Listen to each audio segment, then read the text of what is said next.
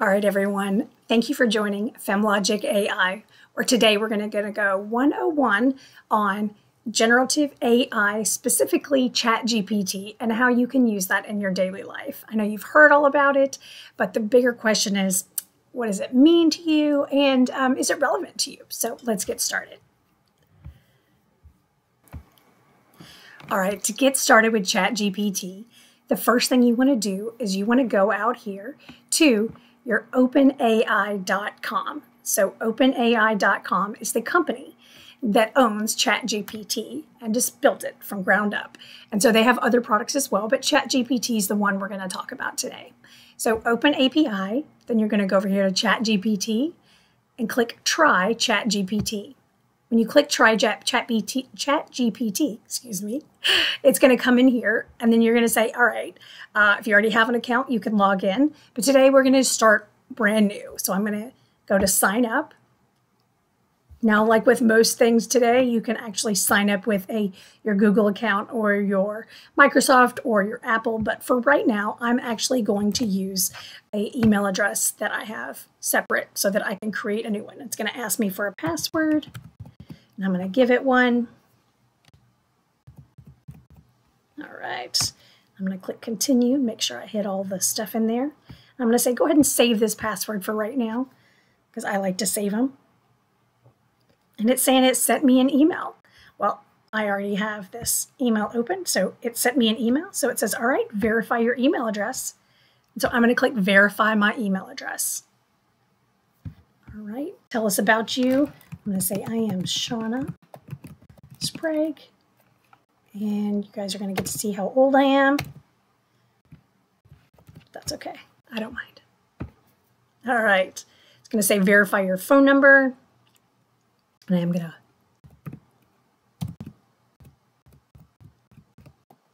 so you will have to put your phone number in here. And it's going to send me a verification code for the two-factor authentication. I'm sure you've experienced this before, where on your phone, it comes in and it's going to say, all right, let's see. It's going to give me a code, and I just put in that code. All right, and then it automatically goes back there. Perfect. All right, now you are signed up for ChatGPT. So it's that simple. Now, questions that you're going to have here is ChatGPT 3.5, ChatGPT 4.0. So this is a free account. If you do pay for the upgrade, you get the upgraded ChatGPT 4, which is a larger model size. So it's also faster, and from time to time, the free version will give you a message saying that there's too many people on it and it cannot, accomplish your request. So you may be put in a queue to wait or have to come back. So those are things to think about. So for about $20 a month, you can sign up for ChatGPT 4 at the time of this video. Personally, I think the free account will do what most people want it to do. If you do think you're going to use it more, and you need that extra capacity and that extra time saving, that's something to consider. But let's start. All right, so the thing we want to do here is I want to say, all right, I want it to do me something that's time saving. So Labor Day is coming up here while I'm filming this video. And so I'm like, I would really like to have ChatGPT. I'm going to say, write me an email. And it's got some nice little, okay. So what I want ChatGPT to do is write me an email to my US-based employees about Labor Day.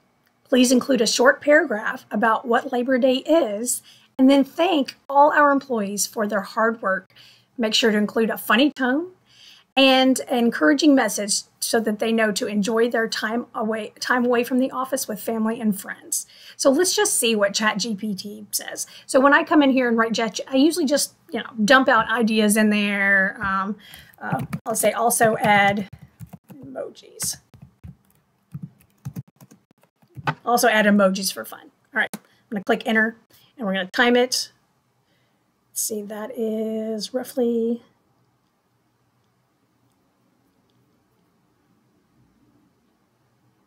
all right, it looks like about 7 seconds there. It came through, and it comes up, and it's pretty good. All right, it says, dear company family, as the summer starts to gently fade, we find ourselves at the doorstep of Labor Day.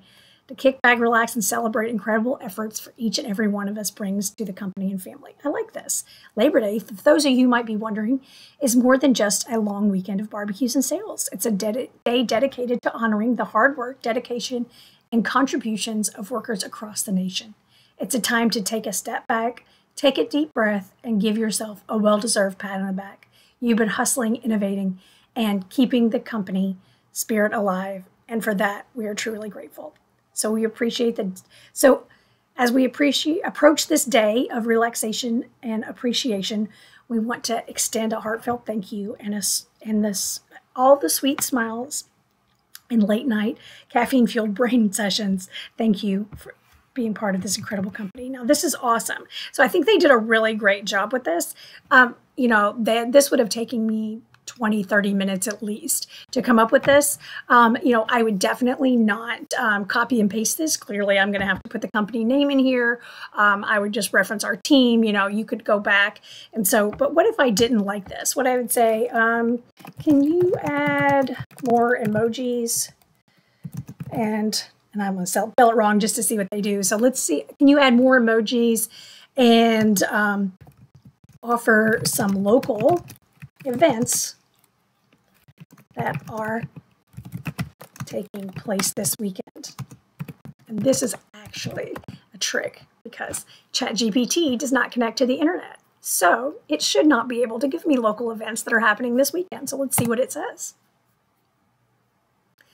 So it comes up. And it is generating. You see these three little dots down here. Thinking, thinking, thinking. And so it'll actually, so this is what we mean by when you have this deep learning, you can actually build on the layers of information. So it's going to add additional emojis, hopefully. And it did. So when we go down here, we look and we say, okay, actually doesn't have that information. So here's what it did. And so I think they did a really great job. So I did it.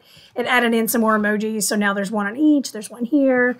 I can make some edits here, but it gave me information on like event details. So event 1, 2, 3. So ChatGPT is actually not able to look up those events because it does not connect to the internet. So it cannot answer present data.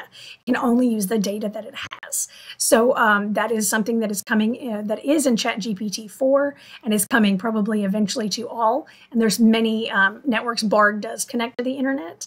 However, you do have to be careful because as we all know, the internet is not always the 100% accurate. You can find a lot of contradictory and incorrect data out there. So my advice on all of this stuff that ChatGPT is generating is to make sure you read through it, make sure it sounds like you, it's what you want it to feel and look like, and then make sure that you fill in any details it gave you in here. But I do like how it set it up for me. But what I would do with this is I would copy it and I would paste it into my email. And then I would just make the adjustments I needed and send it out to my employees. And so I took, that's a big time saving and that's 100% free. So I'd use the free account. We set it up and start to finish, this video is going to be less than 10 minutes. So not a bad for, 10 minutes there and you're going to save a ton of time. So let me know what you think in the comments below. If there's anything else you would like to learn, we're always open to ideas. You're going to see a lot of great stuff coming from us as we move into more complex topics and show you how to automate and innovate your life and save that time for something that brings you joy. Have a great day.